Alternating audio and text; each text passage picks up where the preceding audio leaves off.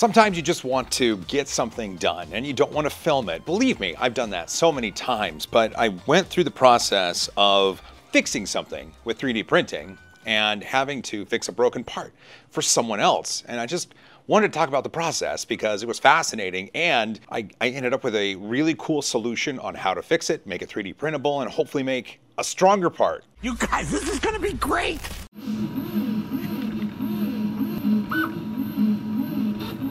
This is 3D Printing Nerd Studios, proudly powered by PCBWay. 8% off, link in the description. You know what to do. Recently, in a local Facebook group, someone asked if there was someone with a 3D printer that could help them fix a broken part. I raised my hand, and usually when someone asks this, they don't have any idea of who I am or the role I play within the global 3D printing market itself, which is kind of fun. And so I talked to this person, and they wanted a 3D printer because they needed to fix a broken part. They've got this drum set that has a stand, and the stand is held together by parts that look like this. This is not the broken part, this is the one that works. And the broken part had one of these pieces here break off. And I said, sure, I could 3D print a new one of those. Do you have the model? And they said, no, but I've got this one, which isn't broken, and I figured you just scan this and reprint it. I love that they asked this question because that's not how you do it. Really? Really not? You can do that. There are scanners that can scan things that are smaller and then create the 3D geometry, and then you clean it up and then you have something. But I told her for this, I didn't want to do that because quite frankly, I don't know a lot about 3D scanning yet. That's still one of the areas I want to learn. So if you have suggestions or tips, obviously leave those down in the comments. But for me, what I thought, something like this is a great excuse to utilize some digital calipers in Fusion 360. The woman brought the part to me, and I was able to take a look at it, and I started to measure the part because I needed to know how long to make things and how thick to make things. And I thought, this isn't something that's easily 3D printable. So my solution for this was to bisect the model, just cut it in half this way. And that way there would be two halves down on the print bed. And then when it finished, you would pick them up, put them together, and then insert them into the tubes, and it should hold together just fine. So in thinking that, I went about my design process within Fusion 360. And in fact, I was sitting on my couch at home and we were watching TV, my wife and I, while I was CADing this up. Obviously, find the place where you can CAD your best and use whatever you want. Onshape, Fusion 360, Tinkercad, take your pick. I used Fusion 360 for this. And in designing it, I drew my shape, I extruded, and then in my measurements for this direction, I cut things in half. I made a half circle here and brought it across and offset the extrusion here, and I made a new part. What I did is I sent off a few of those to my Prusa Mark IV, which happens to have an obsidian nozzle on it. And on that machine, for the material, I wanted something strong and somewhat stiff. So I chose the Polymaker PA12CF. So PA12, polyamide being a nylon, and the CF being carbon fiber. You get the benefits of the nylon, and that CF is going to stiffen it up just a little bit. I set it to print on the Mark IV with the obsidian nozzle. Didn't take very long, and at the end I got some good parts. Check it out. 2 parts. And then they go together like that, and then they will accept the tube on this side, and this side.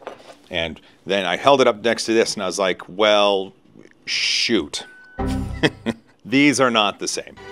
Oh, no. And one of the things I have to remember when doing different operations within Fusion 360, as an example, I chose to extrude both directions. And you start in the middle and you want to extrude in both directions, you need to give it half the distance or half the width of your part because it's going to go that way and that amount. And so I had forgot to do that, which is why this is twice as long as this. Easy, simple things to fix within CAD, but a good reminder to double, maybe triple check your work if you have a big print to go. This was less than an hour and not a lot of material. Wasn't that big of a deal for me, but for you, if your part is going to take hours or perhaps days, maybe double or triple check your work. The reprints, put them together, they look great, and when held up to this piece, It's precise. It looks exactly the same.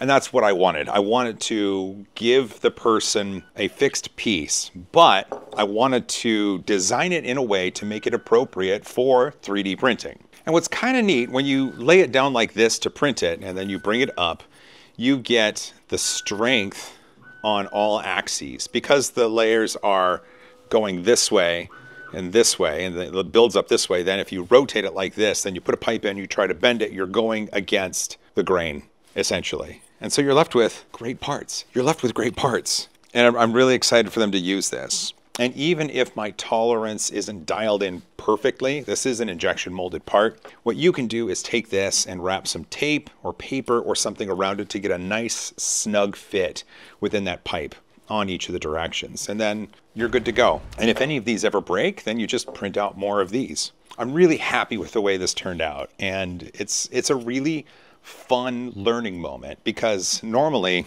when you look at something like this and you're like me, you think, oh my gosh, the CAD for that could be complex. I don't do a lot of CAD work. It's a little bit difficult. But when you take a moment and really look into it and you think of how you can make it better for 3D printing in the CAD process, you end up with some really simple procedures, and then all you have to do is measure correctly. Really.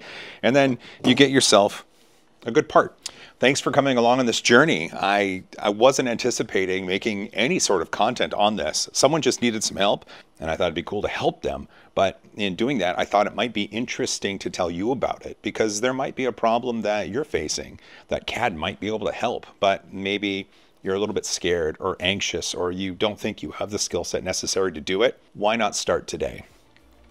And I wish you the best of luck with it. And really, thanks for making this far, because if you did, you're awesome. Don't forget to hug each other more. Fight for a cause you believe in.